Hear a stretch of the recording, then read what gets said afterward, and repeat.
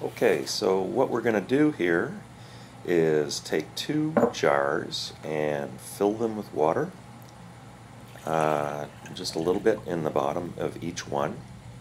And in one of the jars, we're going to take some Eno and put that in. And what the Eno does, it's just an effervescent, and it will cause the water to bubble with carbon dioxide.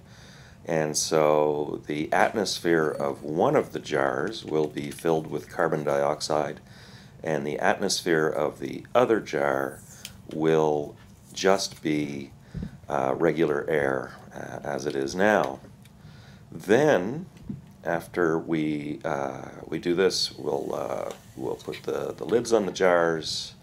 We're not going to seal them very tightly so that we don't want any pressure building up in the CO2 jar. And I've already pre-drilled a little hole in the lids of the mason jars, just so we can stick the thermometer in. Going to put a piece of tape on the hole so the CO2 doesn't escape, and I'm just writing CO2 on the jar that had the Eno in it. Then we're going to go take these jars and we're going to go stick them in the sunshine for about an hour. Actually, it ends up to be about an hour and a half in the video. Later on, I'm going to be speeding it up because it takes a long time for the thermometer to react to the air. You'll see my voice starts to get quite high. So there they are, sitting in the sun. The jar with the CO2 is on the right, and okay, so here we're coming back about an hour later. 2 hours? An hour, I guess 90 minutes later, and let's see what happens. I got my handy meter,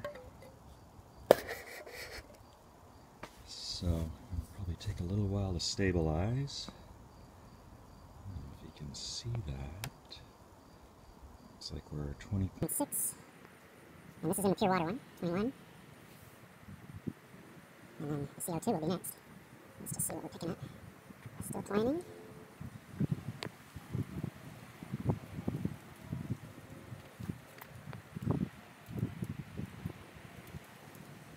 Looks like we're going to settle around 23 degrees.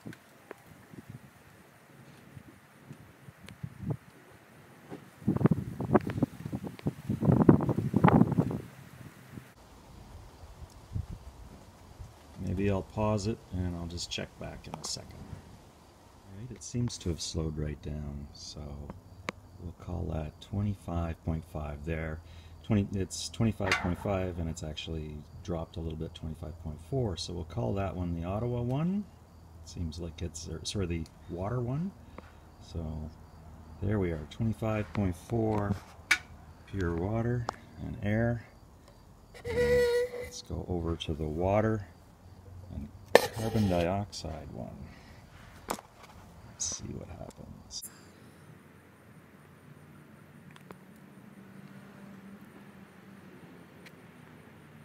In theory, carbon dioxide should make it warmer.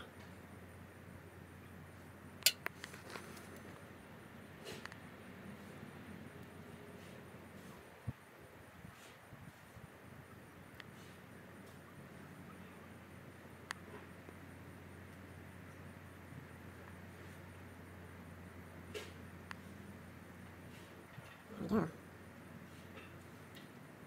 Look at that.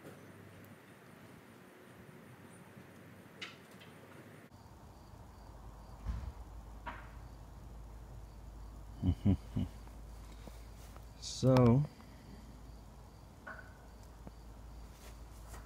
we're at 26. Let's put this in focus here. Come on.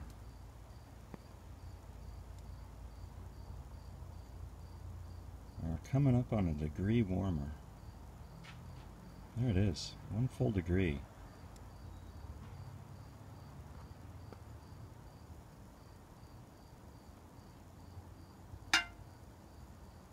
That's the effect of carbon dioxide in the atmosphere.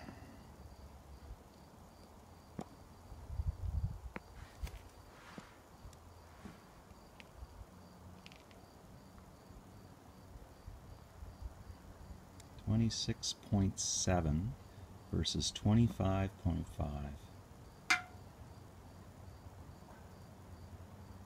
26.8.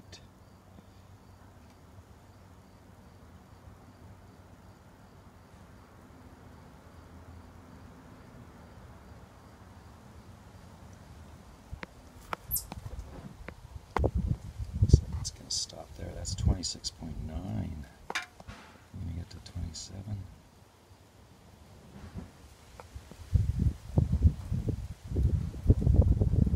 27. Just to see, let's cross check. Go back into here. Temperature drops. Look at that.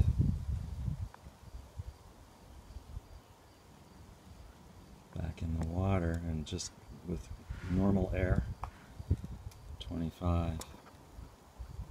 So definitely we have a warmer jar, and the only difference is there's CO2 in the atmosphere in that jar.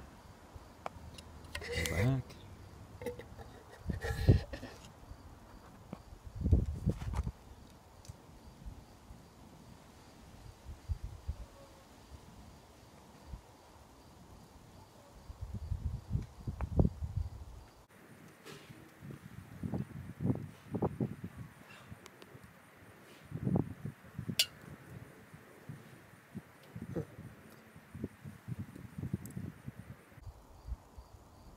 So, anyway, I think that proves it for me. See ya.